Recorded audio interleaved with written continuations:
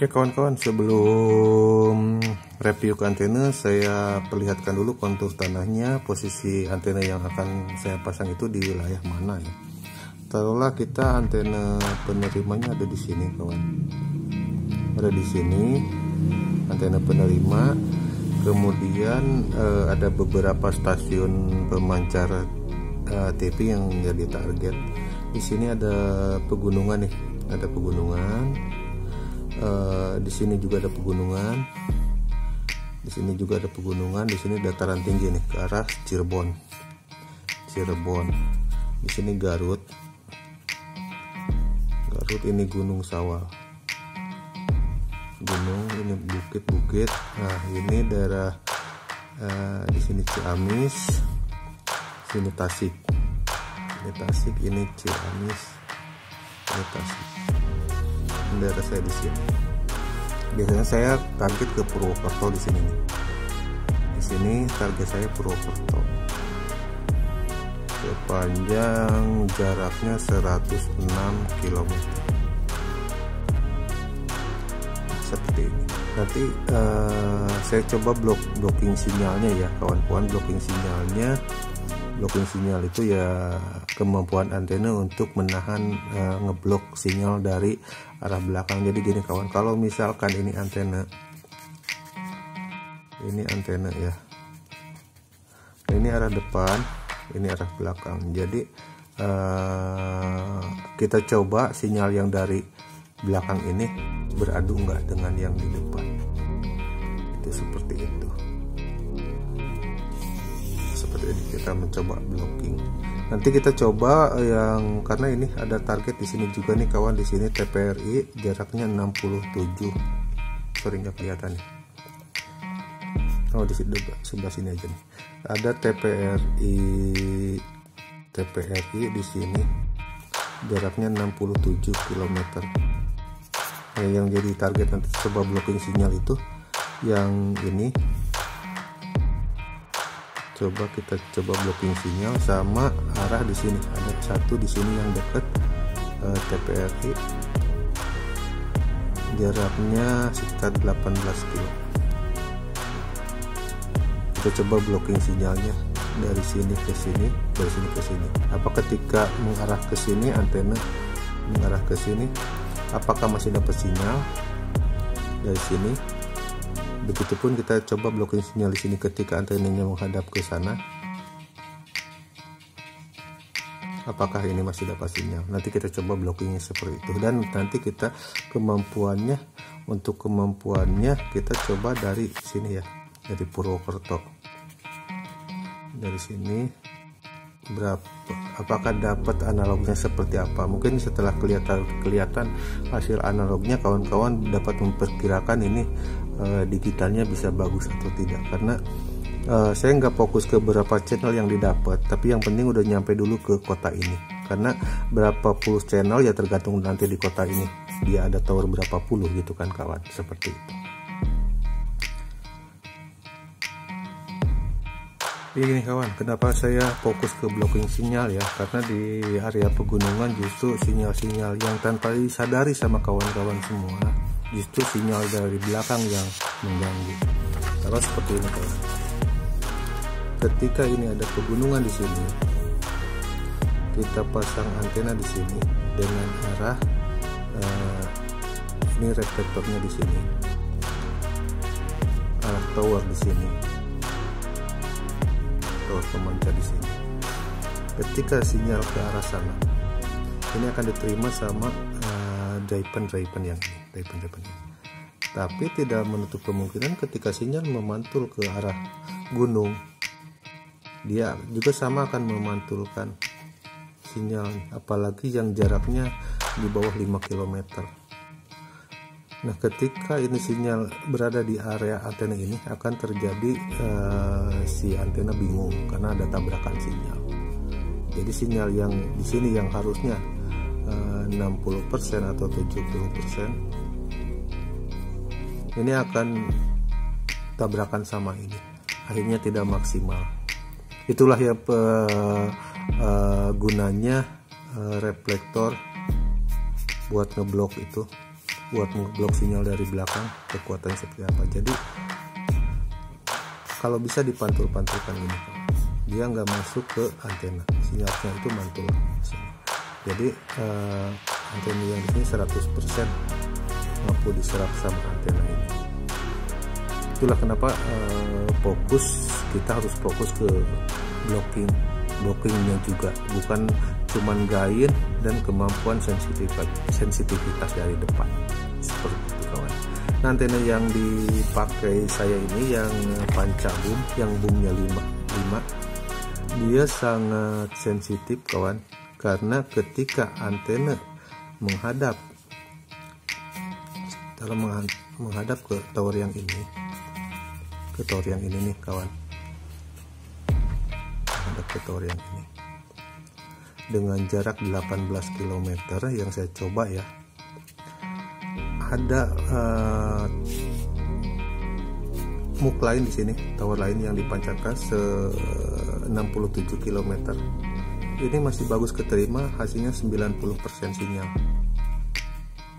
90%. Jadi antena ini memang karena ada 5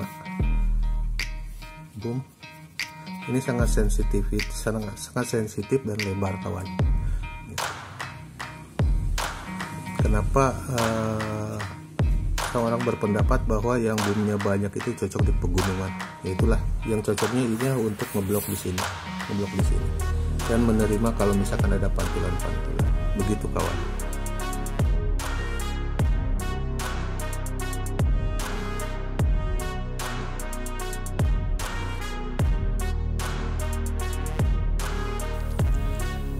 Ya, dengan modal masih sekitar 150.000 kawan kan udah mendapatkan antena yang gagah seperti ini kawan-kawan. Silahkan kalau nanti minat, saya share ininya ukurannya.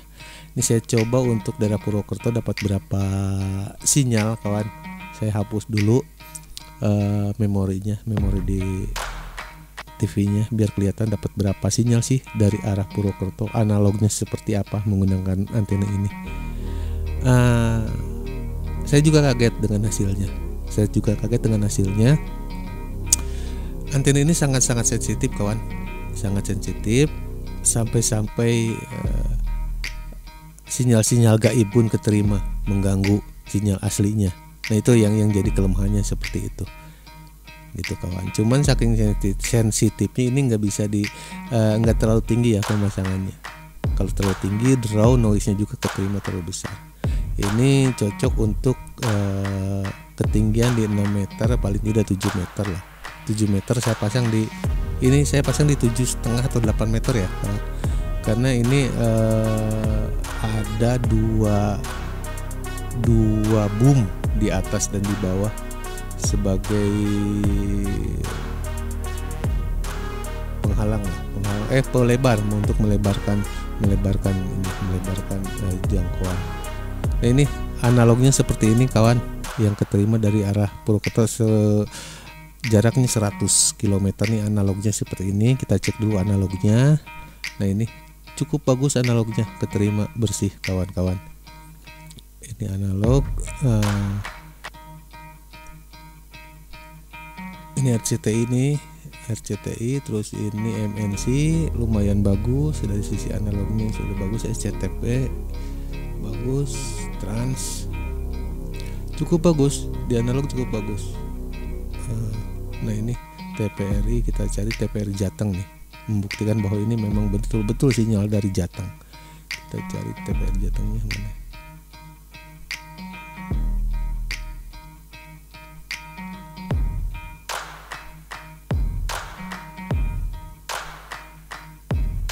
Ini saya pakai TV yang udah digital ya kawan-kawan, jadi tidak pakai STB.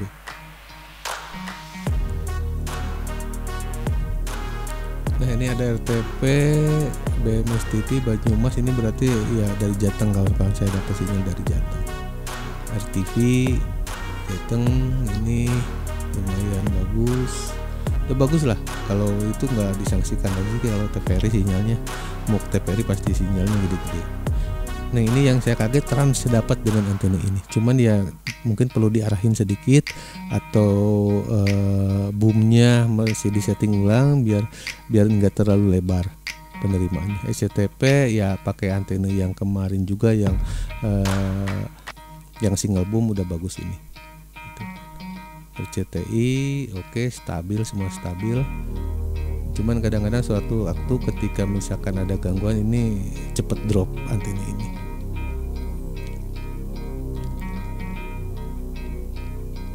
Ini di sisi transnya nih harus disetting ulang antenanya atau arahnya atau ketinggiannya.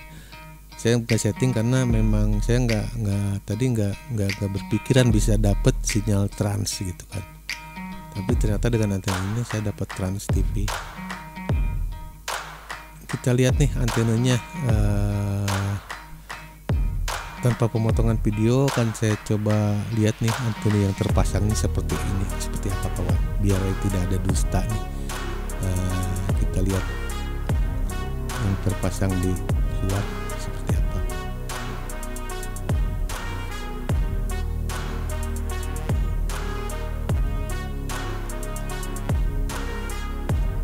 Nah, ini kawan, si Sangar Pentaboom 5 boom dengan double dipole. Saya pakai booster Daimaru, booster yang murahan. Ini terlihat di sekeliling saya, rumahnya tidak ada satupun yang pasang antena UHF karena memang daerah sini minim. Mereka udah pada malas pasang antena UHF karena memang tidak dapat sinyal dari manapun. Ini satu rumah satu parabola kawan-kawan.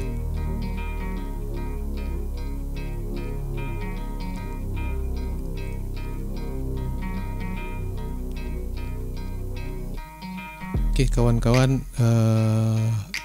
itu penerimaan analog dan digitalnya.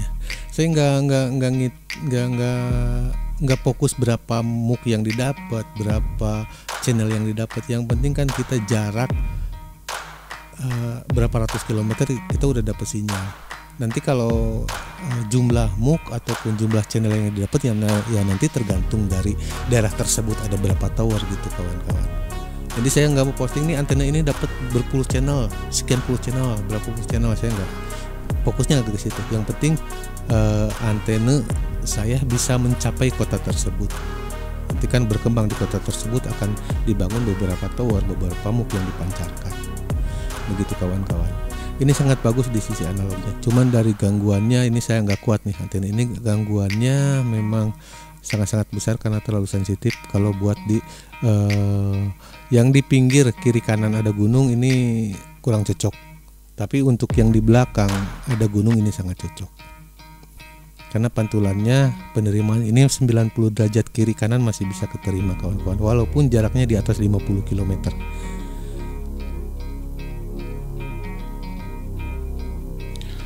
Nah, kita akan cek blok kemampuan ini, kemampuan antena ini dalam blok sinyal dari belakang ya kawan-kawan.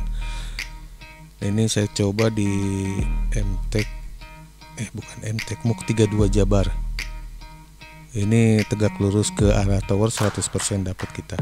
Jaraknya 18 km. Coba kita akan putar, membelakangi. Ininya membelakangi arah pemancar. Kita balik 180 derajat. 180 derajat 0 kawan. Nih di sini 0, cuman pas 160 derajat ada pantulan nih. Pantulan di Gunung Sawal ini langsung mantul ke sini. Jadi di 160 derajat muncul 50%. Berarti antena ini bagus, bisa ngambil pantulan.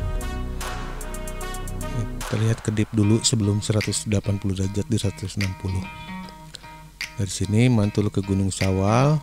Walaupun antenanya mengarah ke sini kawan, ke arah sebaliknya. Nah ini nih mantul di sini, kemudian keterima. Selanjutnya kita coba yang jaraknya 67 km MUK 23 TPRI ya, dari Pasir Koja. Kalau ini blocking yang tadi 32 udah bagus, 180 derajat, dapat 0%. Jadi tidak mengganggu dari belakang, walaupun memang ada dinding, ada pemantul dari belakang, nggak mengganggu sinyal dari depan. Ini sangat bagus.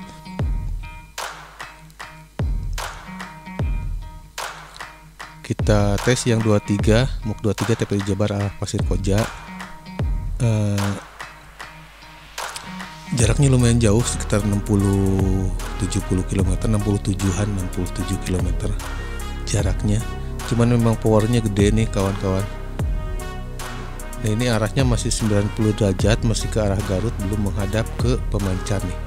Antenanya masih ke arah sini, masih menghadap Garut, tapi dapat pantulan dari sini, dari Gunung Sawal mantul ke sini, dapat 70% sinyal kawan. Memang antena ini cukup lebar, bisa ngambil pantulan. Saking sensitifnya ya, dari depan dapat pantulan. Coba kita arahin 0 derajat ya, pas menghadap ke Pasir Koja. Dapat 100% nih. Dapat 100%, arah jarak 67 km. Ini tepat mengarah ke pemancar, dari penerima ke pemancar. Kita balik 180 derajat membelakangi pemancar. Nggak ada nih, 0%, 180 derajat membelakangi pemancar, stasiun pemancar, dapat 0%. Arah antenanya ke belakang nih. Ini penerima, ini pemancar di sini. Kita mengarah ke belakang.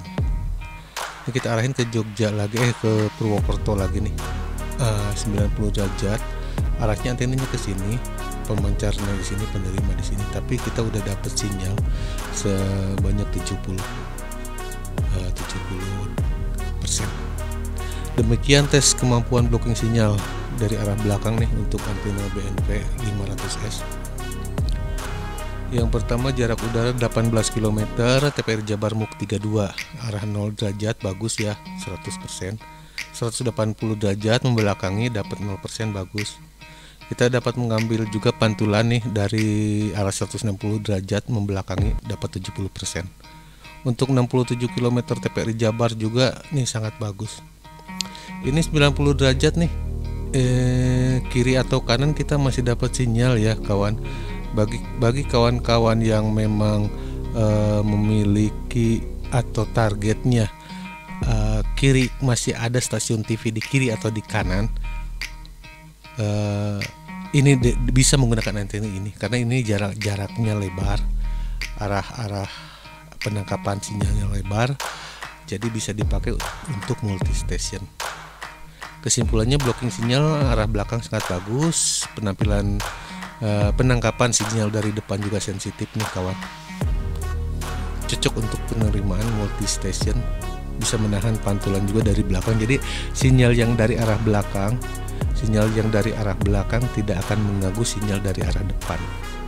Coba kawan-kawan antena yang punya kawan-kawan targetnya stasiun pemancar yang paling dekat, coba belakangi punggungi apakah masih dapat sinyal atau enggak. Kalau memang masih dapat sinyal beberapa persen berarti itu tidak kurang bagus kawan. Bisa dicoba seperti itu. Ini cocok untuk daerah pegunungan karena bisa menahan sinyal dari belakang kawan antena ini. Silahkan teman-teman mencoba praktek-praktek yang udah saya lakukan untuk mencoba kualitas antena, kemampuan blockingnya seperti apa. Karena tanpa kemampuan blocking ini antena mengarah ke pemancar akan terpengaruhi pantulan dari belakang, dari punggung kawan-kawan. Begitu. Oke, terima kasih kawan-kawan. Terima kasih udah menyimak. Barangkali kawan-kawan ada yang minat bikin antena ini, nanti saya posting buat detail ukurannya, detail pembuatannya.